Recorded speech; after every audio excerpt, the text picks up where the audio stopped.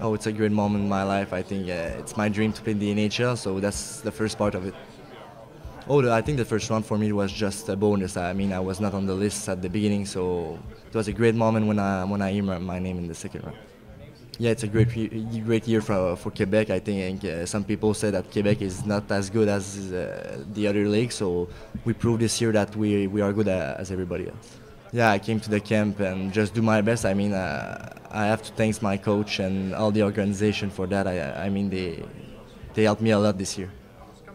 Yeah, for sure. I was nervous. Last 24 hours, I was with my family and my friends and just trying to relax and just like live the moment. And it's a great thing for me to be drafted at Phoenix. When the Coyotes made the trade to move up, did you get a sense that it was because they wanted to pick you? Yeah, a little bit. I mean, I had a great meeting in the combine, so I was thinking about it.